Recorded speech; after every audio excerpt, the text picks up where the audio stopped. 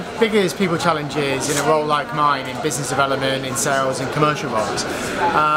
is definitely motivational, and that drive that salespeople have definitely in terms of the lead time in sales cycles,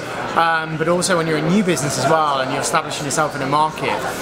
knocking down doors and getting in to see people when you don't necessarily have the blue chip reputation can be difficult. So keeping people motivated throughout that time and show them that clear path to a goal.